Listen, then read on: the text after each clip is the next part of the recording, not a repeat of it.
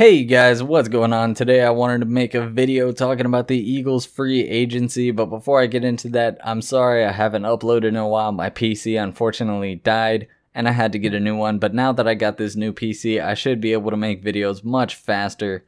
But getting back to what I was talking about, I wanted to grade the Eagles free agency a couple of weeks ago, but the Eagles decided to add a lot more players than I expected. And since then, it definitely changed our draft needs and how I think we'll perform next season. And it makes the Eagles look a lot more interesting than I had anticipated going into next season. So starting off with the biggest signing of this offseason, Alshon Jeffery. This is an A+ rating for the Eagles. The Eagles went 7-9 last season without having a true number one receiver, and our offense was terrible. Now Carson Wentz has a true number one receiver to throw to, which makes the offense for the Eagles much more potent, and I'm very happy with this. Not only will Alshon have a direct impact by catching passes, but he also takes pressure away from Jordan Matthews and Zach Ertz, which should definitely help the offense tremendously. Next, the Eagles decided to sign another wide receiver in Torrey Smith. I would give this a C+ rating maybe. Torrey Smith was a massive disappointment in San Francisco, but you also have to consider that the 49ers don't really have a good offense to begin with. Torrey Smith is really sort of a one-trick pony. He's only a deep threat, and that's pretty much the whole reason the Eagles decided to sign him. He has the speed to get downfield and create separation and take the top off of defense, but there are some questions. Is he as fast as he used to be? Is he still capable of playing? And if he can play the way he did with the Ravens a few years ago, this will be an awesome pickup. But if he plays the way he did with the 49ers, it won't be a huge loss because the Eagles signed him to a very cheap contract that focuses entirely on incentives. So if he performs well, he stays on the team. If he doesn't, he gets cut and we don't take a big loss. So overall, I'd say this is a decent pickup. I'm sort of happy with this. The third free agent signed is offensive lineman Chance Warmack. I would give this one a C rating. It's not the best pickup, but it does give us depth on that O-line, which we desperately need. Warmack's main issue is that he's been slow to develop, but he has just the raw size and talent to be a starter on the O-line. Whether he's a starter or not, I am satisfied with this signing, especially after the disaster of an O-line we had last year. Next, the Eagles re-signed former starting quarterback Nick Foles.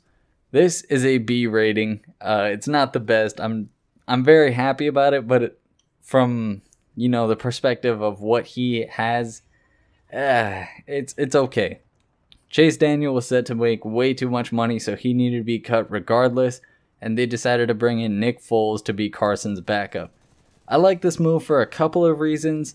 The main reason being is that he just left the Chiefs, and the Chiefs run a very similar offense to the Eagles, so Foles should have no problem adapting to the Eagles offense, and I really see Foles as one of the best backups in the league. I'm hoping Carson Wentz doesn't go down, obviously, but in the event that he does, I would have no problem with Nick Foles being the starter again. The fifth free agent the Eagles signed was Chris Long, former defensive end for the Patriots. I guess I would give this a B. Chris Long is a bit older and not really the best edge rusher in the game, but he is solid. And to that point, the Eagles don't really need a top-tier edge rusher because they constantly swap out players as the game goes on. So I think it's a good pickup, I guess, especially after the release of Connor Barwin. But not the best. It's just, he kind of just fills a hole. We'll have to see how he plays out when the season starts.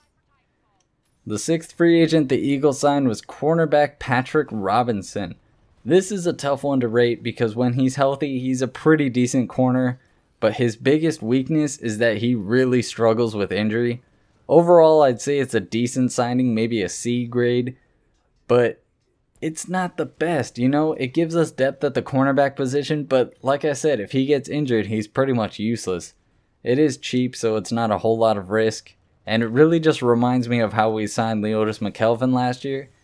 But unfortunately, I don't think Robinson will perform anywhere near the level Leotis McKelvin did. So, it's just one of those, we needed a corner, but instead of re-signing a corner we signed last year, we just took a downgrade. So obviously, corner is still a draft need. This guy really doesn't solve a whole lot, but we'll have to wait and see.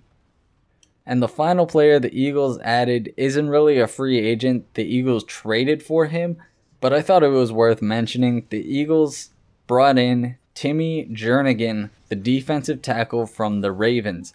I'd give this a B rating. Pro Football Focus rated Jernigan as one of the best run-stopping defensive tackles last year, but seeing what we gave up to get him, I think it's very suspicious.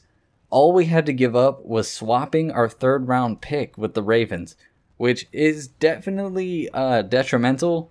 I believe we went back 25 picks, so that's definitely a big move, but it's really not a whole lot for someone who's rated so high, so I could see some problems there, and this definitely could hurt us, especially if we wanted to get a really good corner in the third.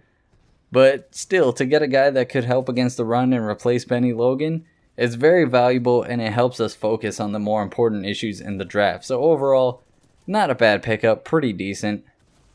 Overall, I think the Eagles did pretty well this season. I think there's still some rumors going around that the Eagles might sign some more people.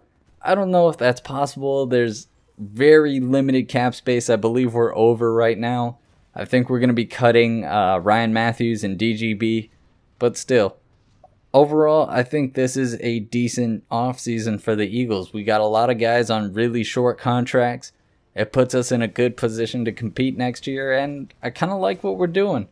But let me know what you guys think. Do you like what the Eagles are doing, or do you think they're just wasting their time? Let me know in the comments below, and if you guys enjoyed the video, leave it a like and subscribe to the channel. I am Motionless Gaming, and I will talk to you guys later. Peace.